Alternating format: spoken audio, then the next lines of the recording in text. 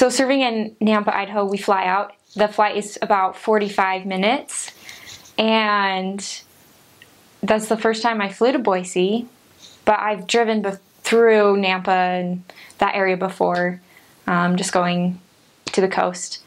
So we got there, we met our mission president at the airport, I think, and he seemed super awesome. His wife, love her. I remember one of the elders was carrying my scriptures on his suitcase, a random memory, and just, I don't know, I was excited to be there.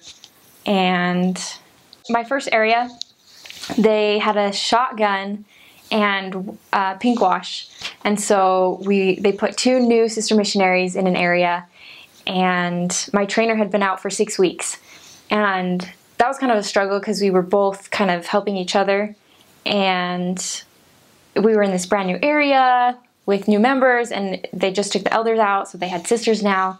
And then I think maybe a month in, they switched around the ward boundaries, so we got completely new wards and bishops, and so we were just totally, what do we do? And it was a lot of praying and really following the Spirit, because we're brand new, we don't know what we're doing, and there's not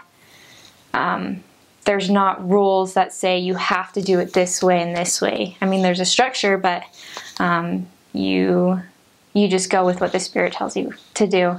So I think that was my biggest struggle going out there, was my first area, just because it was all new, and my trainer was as new as I was, and we were just trying to figure out what to do as missionaries.